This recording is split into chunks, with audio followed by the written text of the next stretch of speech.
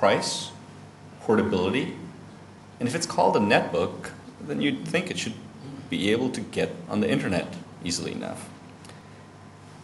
While laptops started at 14, 15 inches and larger, these devices started off at 7 inches, and portability appealed to a lot of people. Laptops, entry-level laptops at that time were around 350 pounds. These devices were at 150 pounds, and the price appealed to a lot of people, and it was called a netbook. Unfortunately, though, the industry in many ways misdelivered, misexecuted. The web experience on entry-level netbooks was mediocre. The difficulties associated with getting on the internet turned off a lot of people.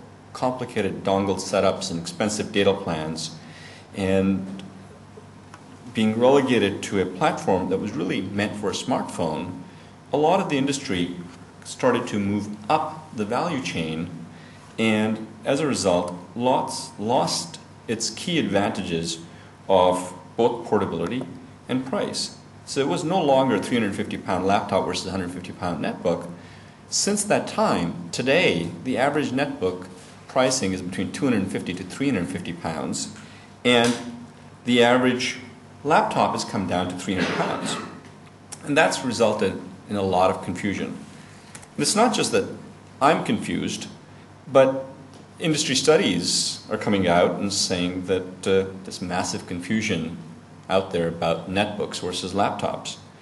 And to help add to that confusion, the guys that claimed that the internet was a fad have come back and said that netbooks don't exist. They've come up with a much better name.